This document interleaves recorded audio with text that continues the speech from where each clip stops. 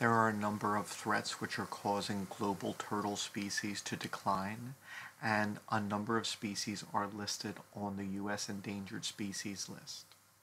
The specific threats faced by each species can vary depending on the ecological niche of the turtle. So, for example, sea turtles face unique challenges that terrestrial turtles do not, such as the development of the beaches where they lay their eggs, the loss of coral reefs, and the entrapment by fishing nets.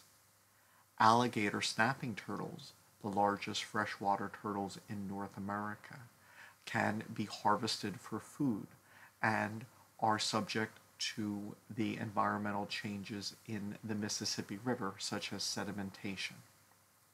Some turtles are taken as pets, and this has been a cause of their decline, including the spotted turtle, which is protected in some parts of its range.